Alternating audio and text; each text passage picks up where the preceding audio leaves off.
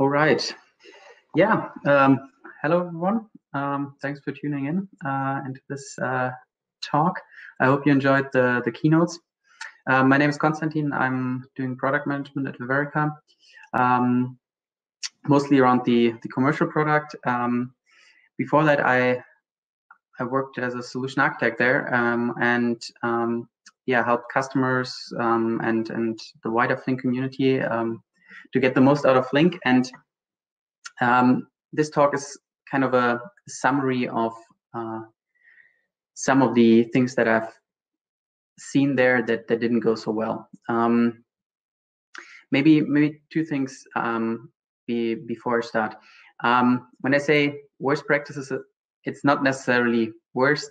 It's just a collection of gotchas. So if you find yourself following some of these worst practices, it might not actually not be the worst. It might actually be exactly the right thing to do in your particular use case.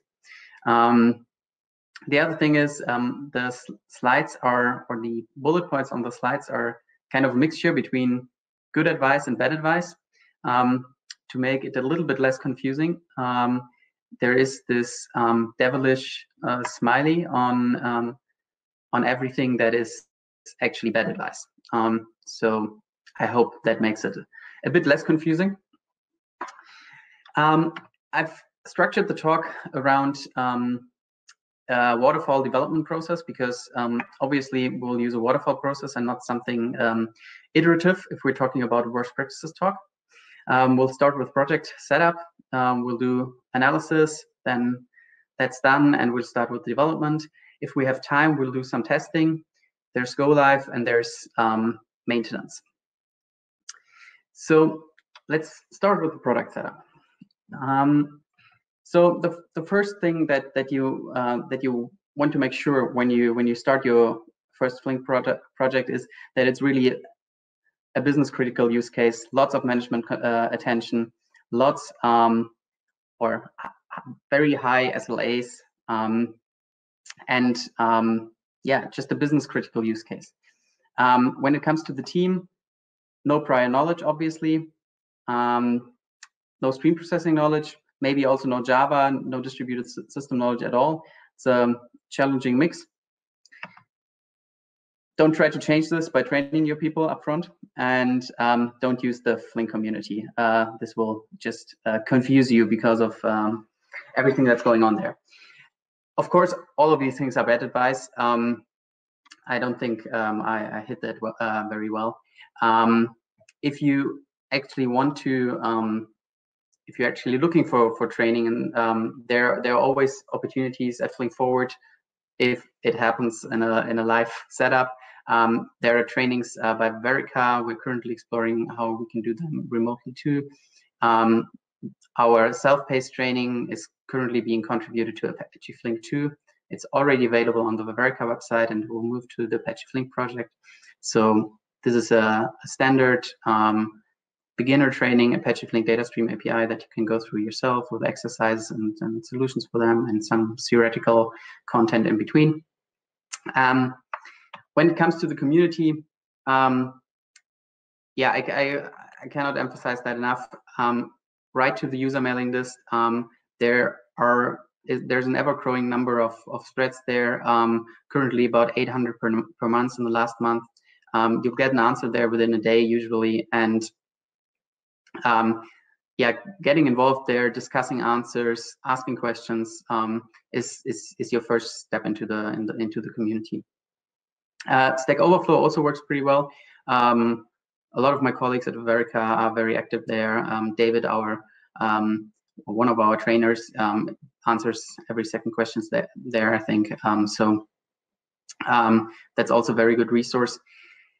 If you want to know how not to ask a question on Stack Overflow, I've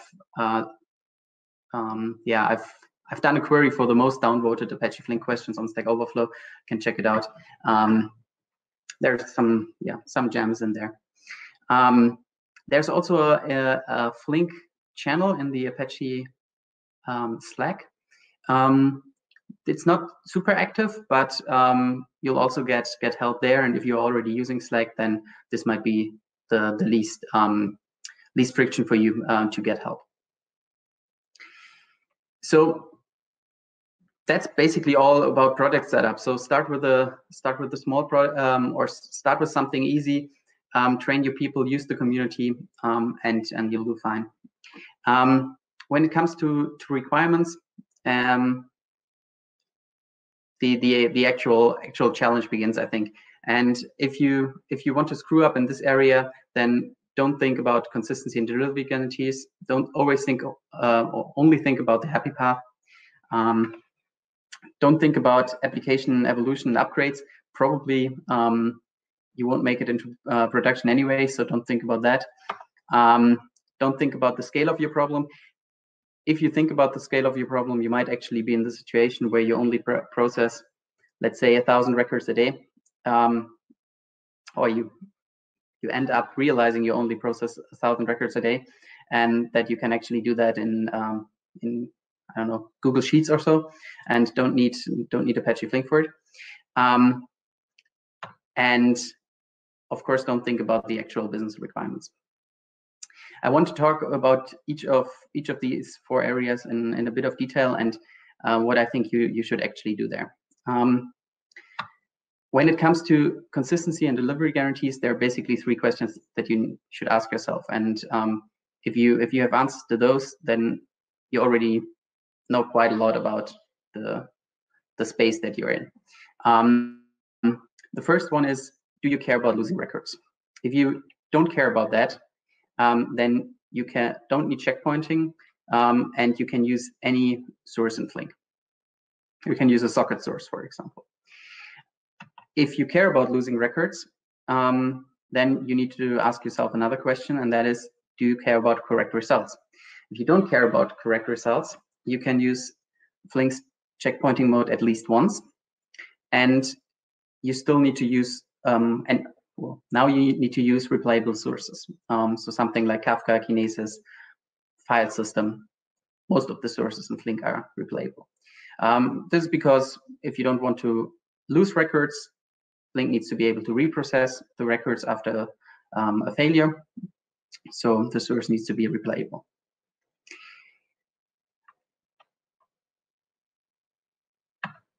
If you care about correct results, then you need to ask yourself yet another question, that is, do I care about duplicates in my downstream systems? These duplicates would really be duplicates. They would have the same correct answer in it, but they might be sent out twice. And if you don't care about duplicates, then you're in the most common case, that is checkpointing mode exactly once and a replayable source. If you don't want duplicates downstream, then you, in addition, also need a transactional sync. So now you might ask the question, okay, why would I not always answer yes 3 times? It's obviously the superior behavior. The thing is that there's a trade-off mostly with latency here. So if you want latency, let's say, of 200 milliseconds reliably, then it will be very hard with transactional things, because it basically means you need to get your checkpointing interval reliably under, let's say, 100 milliseconds in that case, and that's really going to be a challenge. I mean, it depends on the hardware, it depends on the state, or the state size, state backend, but it's nothing for your first Flink job, certainly. So if you're looking at low latency use cases, try to get into at least the checkpointing mode exactly once in replayable sources case. So this case, if you can see my mouse, I actually don't know whether people can see my mouse. So that's about consistency and delivery guarantees. The next question was about, or the next area was application upgrades. And there you should, before going into production, or also before starting development, maybe, you should start thinking about what will be, or what kind of behavior do I want to have? What kind of guarantees do I want to have when I need to make changes to my application? Am I okay in these cases to lose all the state, for example? Probably not. I mean, one of the big things about Apache Flink is that you can carry over state with save points and things like that. So yeah, let's quickly go through the basics. While your job is running, it will only interact with your local state backend, and it reads and writes the state with your local state backend that is on the heap for the file system state backend and RocksDB for the RocksDB state backend. Then once you want to do an upgrade, you'll trigger a save point, and that is stored on distributed file system. Then you make the change that you want to do, upgrade the Flink cluster, fix a bug, upgrade your application, and so on. And before the job starts, it will reload the state from the local state backend and then start processing again. So what kind of changes can you do in these cases, and what are the prerequisites? Let's first look at topology changes. So on the top, you see the topology before the change, on the bottom, after the change. And we see that one task or one operator is missing here. And this is always possible. You can always remove an operator from your application. Only when starting, you need to pass this allow non-restored state flag, because now some of the state in your save point is not restored. Then we also see we have a new operator, and the new operator will not have any state in the save point, so it will be initialized with an empty state.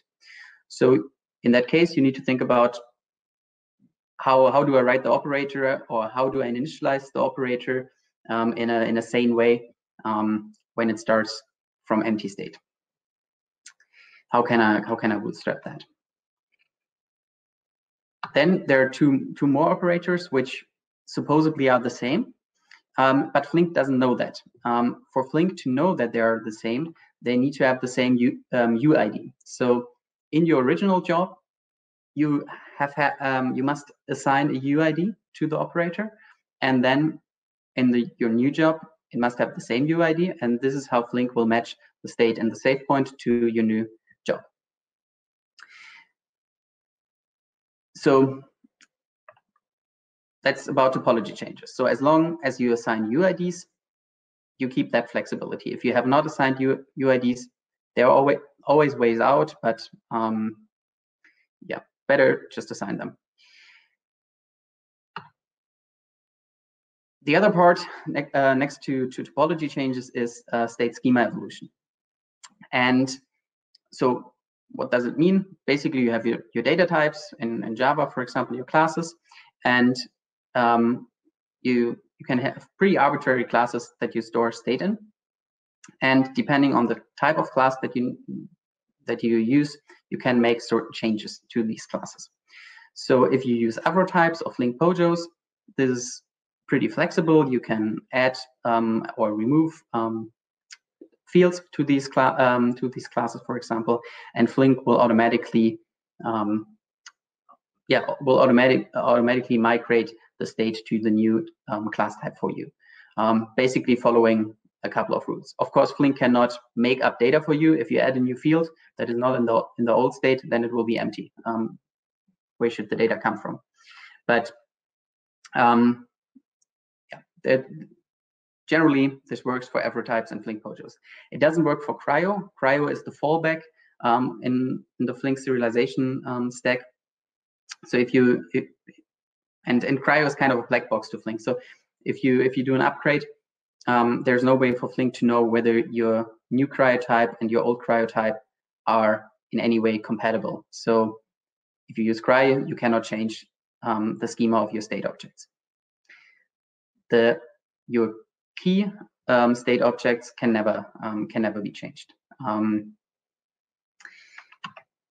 Generally, all these state evolution topics you can work around with the state processor API. So if you need to make an incompatible change, this could always be the case if there are bigger changes in the pipeline. Then since I think Flink 1.9, we have the state processor API with which you can load a save point and create a new save point based on the old one, or you can also create a new save point just from scratch. And I recommend listening to Seth and Gordon's talk later today. I think it's the slot, 2 slots after this one. Yeah, so this is about application evolution. So think a little bit ahead, choose the right data types, assign your UIDs, and you're good. When I said think about the scale of your problem, I mainly mean think about whether what you are trying to do is even remotely possible with the hardware that you think you have for that. And this is not about an exact calculation. It's just typical back of napkin calculation of does this even work, or can this work? And the way this could look like, I quickly want to show you. So if we have a simple pipeline here, source, a key by, a stateful operator, and a sink. And we look at one task manager that has one parallel slot of this pipeline deployed. So there are n other task managers which have the same pipeline deployed, and together they're the Flink job. The two things that are usually most important to look at are network and state size. And state size means for checkpointing, but also memory in case of the file system state backend. So in this case, we use the file system state backend. So state size means the minimum amount of memory that you need for long-lived objects on the heap. And the state size, it's in this case pretty easy to calculate. It's just the number of keys times, so the number of keys per task manager, so your overall key space divided by the number of task managers, times the size of an individual state object. And well, you can now start calculating, or can start going through all the calculation around Java object overhead and so on, or you just make a rough estimate for each of your state objects, what is the size, and you're good. Just talking about ballpark numbers here. Then you have basically your memory requirements. There's a little bit of overhead, but the long-lived objects are mostly state. Now, when it comes to network, there's of course your initial ingress. So number of records per second times the size of the record. And again, only for part of your stream that goes to this task manager. Then there is a shuffle, and in the shuffle, most of the records will actually be sent to another task manager. So this again goes over the network, and this task manager receives events from the other task managers. And in the end, you have egress, and again, you have messages per second times the size of the record. Of course, the size of the record will change in each of these stages depending on the transformations that you do, and the number of records changes in each of these stages depending on what you do. If you do windowing, it will, for example, be very bursty, something that you can take into account, or you can ignore it. Depends on how accurate you want to be. One thing that we have completely ignored, and which you should not ignore is checkpointing. So depending on your state size and your throughput, this is actually the much bigger chunk of data. And so you take your overall state size, and this state needs to be sent to a distributed file system every checkpoint interval. So this will again also be more of a bursty load, and it will happen, and the more often you checkpoint, the more network you need. So here again, if you come from your latency requirements and your basically recovery SLAs, you roughly know how often do I need to checkpoint, and from that you know how much do I need to be able to ship to my distributed file system. Then you also already know, okay, what will be the IO load, actually, the write load on this distributed file system that this individual Flink job is causing. So go through these exercises a little bit, and yeah, don't worry about a factor of 2, but if you can get it right for a factor of 10, then I think that's a good start. Last but not least, I said don't care or don't think too much about your business requirements. I want to highlight two cases or two scenarios that I've often seen, and which leads to long discussions. So let's take this this requirement here. So the user wants to send an alarm when the number of transactions per customer exceeds the number of 3 in 10 seconds. Reasonable requirement, but it's actually not so easy. So if events come in all for the same customer with the timestamp 4, 8, 11, 13 actually, should I send an alarm now? No. Now 11, now an alarm or not? 15, 21. So it's not immediately clear when you should send an alarm, and there are a couple of a lot of interpretations, and some of them might be just use tumbling windows, 10 seconds aligned to the epoch, and then we only send an alarm for the 15 timestamp, because then in the window between 10 and 19 we have seen 3 records. Or it could be something like a sliding window. This example here, 10 minutes with a 10 seconds with a 5-second slide. Then we would actually send an alarm for the 11, or for 11 and for 15. Once for the 5 to 14 window and once for the 10 to 19 window. Or it could be something more dynamic. It's probably closer to the truth here actually. So for every event that comes in, we look back 10 seconds, and if there have been 2 other events within these 10 seconds, then we send out the alarm. Then we would send out a lot more alarms. But there are more questions actually. So if we see the 13 here, do we wait for the watermark? Because there is another event coming with timestamp 11, and do we need to incorporate this into the alarm? Maybe. If we see the 15 here, up here in the tumbling window case, do we send out the alarm right away, or do we wait until the end of the window and then send an alarm if the count in that window was more than 3? We don't know. Depends on the use case. And it's, since your stakeholders or your analysts probably not used to think about time that explicitly, that's something that comes with stream processing, that you need to have these conversations, and you need to be able to have these conversations. That's totally fine. It's difficult if you're in a situation where your development teams are actually not in a position to question such a requirement or to interpret such a requirement, and then you're basically stuck with this requirement and don't really know what to do or what it means. So yeah, make sure you can have these conversations.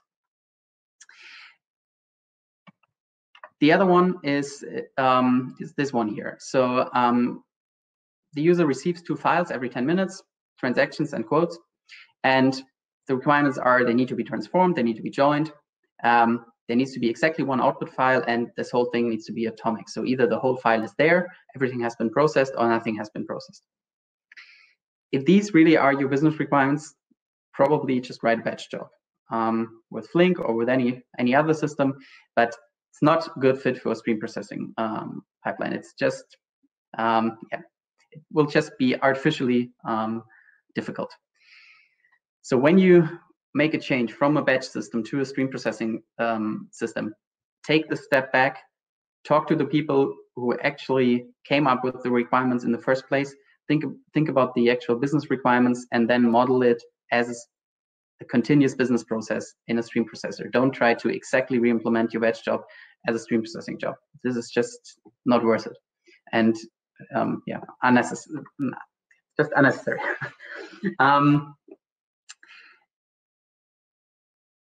So we've made it through the analysis phase. These requirements are set in stone now, and we can start development.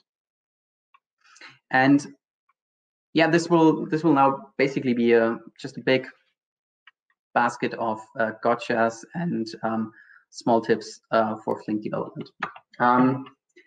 It probably starts with choosing an API.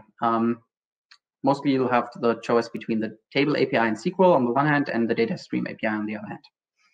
The high level story there is you use the data stream API for applications, and you use the table API for analytics and for simple ETL jobs. A lot has to do with how you think about state types, how you think about schemas, and how fine granular access to state and time you usually need in these classes of applications.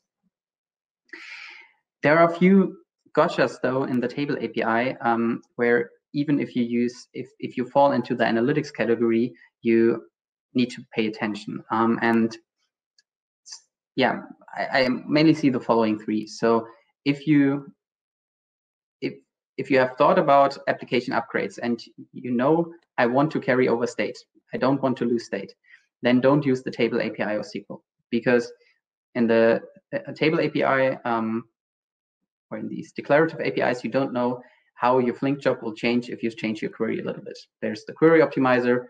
You make a small change to your application or to your query, totally different Flink job, and not compatible anymore. And there are currently no guarantees in Flink or there's no rule what kind of changes you can make to your query so that you can carry over state. If you cannot lose late data, so this is data that arrives after the watermark, then also don't use the table API, or pay attention, let's put it like that, because a lot of the operators in the table API or the joins in the table API discard late data, and there's no hook for you to change that. And the last one, if you want to change your application behavior during runtime, so if you have, for example, if you want to change the way your pattern recognition works, or change the way how you aggregate events without stopping the job, just by somehow injecting a trigger through a control stream. This is something that doesn't work in the table API. So start learning the data stream API right away. Data types. So in this area, the two biggest worst practices are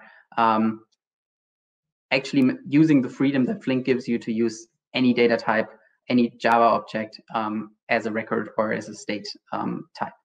So don't use deeply nested complex data types. In particular, don't use something like a JSON node or an object node. This is super expensive, and keep your keys simple. This has mostly to do with serialization, and serialization is a huge performance killer in a lot of applications. It's actually not that important which serializer exactly you use. You can get maybe a factor of 3 or so between Pojo and Cryo. It's more important that your data types are just simple, that you don't artificially blow them up, that they're not too deeply nested. This will make a much bigger difference.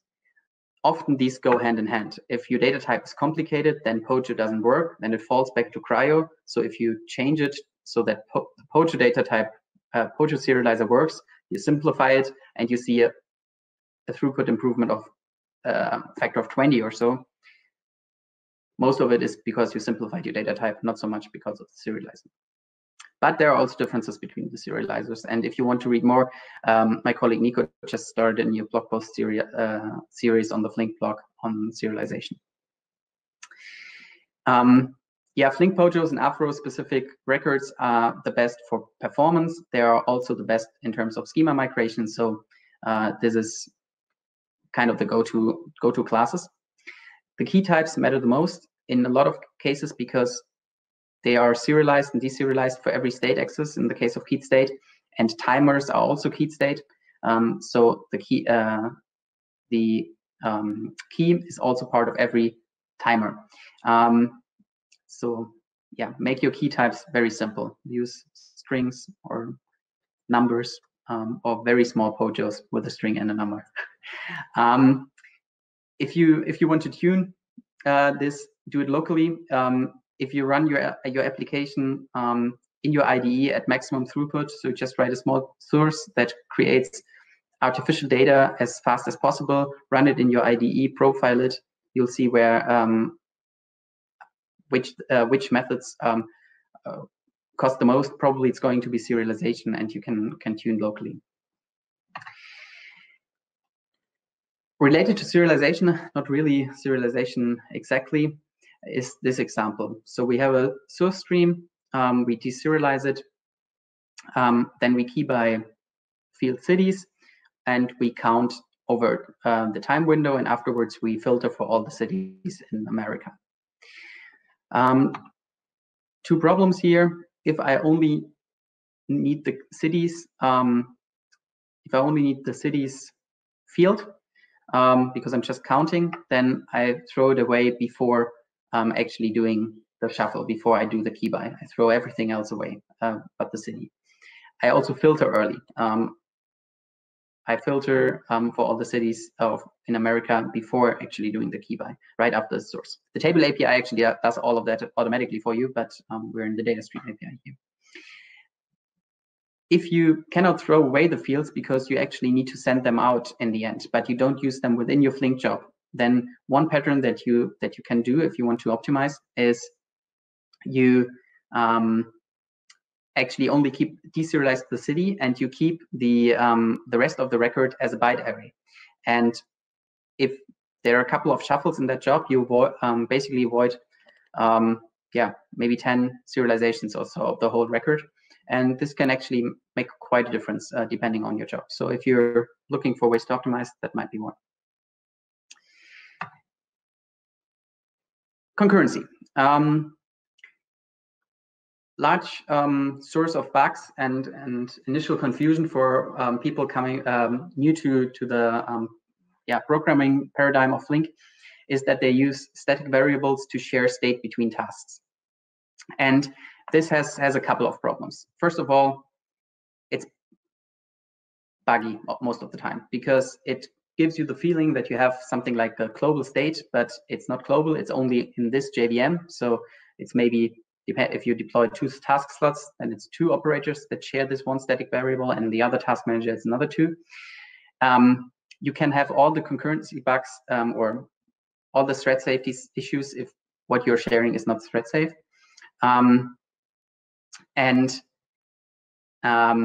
You might run into deadlocks or lock contention issues, or basically performance issues in case of the lock contention.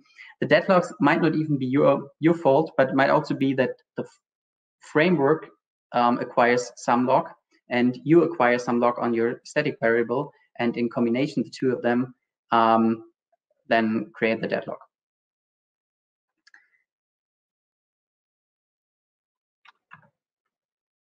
So next anti-pattern is spawning threads in your user functions. Here there's just no need to do that.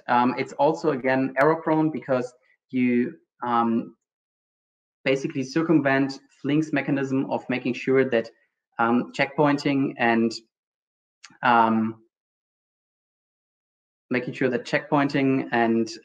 the processing of records don't interfere with each other. And there's also no need for it. So if you want to spawn a thread because you want to reduce wait times, then just use async streams. There's a utility for that in the Flink API that takes care of all of that. If you just want to schedule something or want to delay something, use timers, and it will take care of all the management and that they are not lost. If you just want to increase the parallelism, increase the parallelism. I think I only have 6 minutes left, so we're definitely going to skip testing. The question is what else I'm going to skip. I'm just going to go on, and there is already a recording on YouTube of a very similar talk that I gave in the past, and we'll figure it out somehow. So in terms of windowing, don't use custom windows. Basically, there's not much need to do that anymore. There's the key process function. It's usually less error prone, simpler to write. You don't need to know that much about how your code and the framework code interact. first check whether you can do it with the process function. If you use such a window where you have 30-day window with a 5-second slide and no pre-aggregation, then every record will be in state 500,000 times. For every slice of the window, one time each record will go into state once. So if you use pre-aggregation, then it will still be 500,000 aggregates, but at least not 500,000 times every record. So yeah, just be careful. You could argue Flink should do that better. Flink doesn't do it better. So you need to be careful and need to plan and need to think about what does it mean for my state size if I use sliding windows. Curable state, I'm just going to skip. There's stateful functions now. Use stateful functions if you want to do inter-task communication. And 2 data stream API classics. If you want to key by the same key multiple times, don't use key by operator, and so on. I know it's the only way, kind of, in the API to get a keyed stream again. But there is another method hidden in data stream utils called reinterpret as keyed stream. It will give you again a keyed stream or the keyed stream abstraction without actually keying. And yeah, just be careful. It really needs to be exactly the same way as before. And yeah, then you save a couple of serializations. And the biggest performance killer that I see in every second application, unnecessary initialization code in the per record methods. So this is probably factor of 99 or so that you're losing here. Use the open method of the rich function interface classes for that. So testing, I have a few slides, but we'll skip it. That's how it is in software projects. You can check out this repository here. I have an example of a well-tested Flink job, or kind of well-tested Flink job on GitHub. Check it out, and you'll avoid these. When it comes to go live, you probably will think about some kind of spikiness in your load, especially the seasonal fluctuations and what comes from the business side, basically. If you think about your Flink job, then it might actually look like this because of windowing, because of timers being triggered. And then there's much more. There's checkpoint alignment, there are watermark intervals, that there are garbage collection pauses, which all create these like small spikes. So when you test with under kind of real conditions, enable checkpointing, enable watermarking in a realistic way, generate some realistic test data, and don't ignore spiky load. In a recatch-up scenario, the whole thing probably looks like that. And this basically means your whole business logic is squeezed in less time. You will have more state, you will have more windows open at the same, more keys at the same time, and your application will need to be able to deal with that. So before you go to production, stop your job for 3 hours, let it reprocess 3 hours. If that goes well, you're good to go. But always test a reprocessing scenario before. Otherwise, this will blow up once it happens, because you will need more memory, you will need more network in these scenarios. Don't start monitoring just now. I think it's the best way to learn about the internals of Apache Flink is observing, I changed something in the application code. This is how I see that in the runtime via the metrics. And why is that the case? Asking these questions. So start monitoring early. Check out the metrics. Be curious about the changes that you see. And I wrote a blog post a year ago how to start. Don't use the Flink web interface as a monitoring system. It's not the right tool. It's super inconvenient. Use Prometheus, InfluxDB, Datadog there. All the integrations are there. Actually, if you query the job manager, or if too many people query the job manager for metrics, this will just crash the job manager. And don't use latency markers in production. yeah, they are heavy, a lot of histograms, and again, probably also not what you actually want to measure. Probably want to measure event time lag instead, and not what comes through the latency markers. In terms of configuration, just 3 quick tips at the end here. Don't just choose RocksDB by default because it's the newer one and the one that has more capabilities. It's roughly 10 times slower than the file system state backend. It's harder to configure. It's become much simpler now with Flink 1.10 and the new memory management efforts, but still it's slower. So if you have memory, why not use the file system state backend? You can always change layer with the state processor API. If you're using RocksDB, don't use a slow file system for the local directory. It's local state. It should be local. It should be fast. In the end, your state I/O is bound by how quickly RocksDB can compact its SS tables, and that will just be slow on a network attached storage. And don't play around with slot sharing groups very early. It should not be the first thing that you look at when you want to tune. In the streaming case, everything is in one slot sharing group, and this is actually a reasonable default for most of the cases. If you have, yeah, don't look at that first. Look at serialization first. And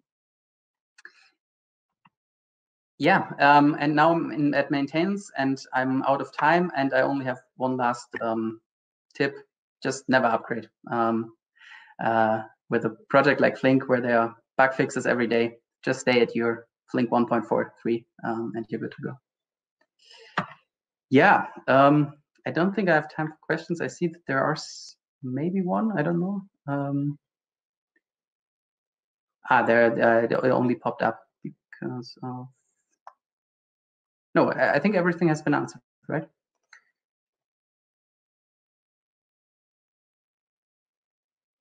Yeah, then thanks a lot for joining, and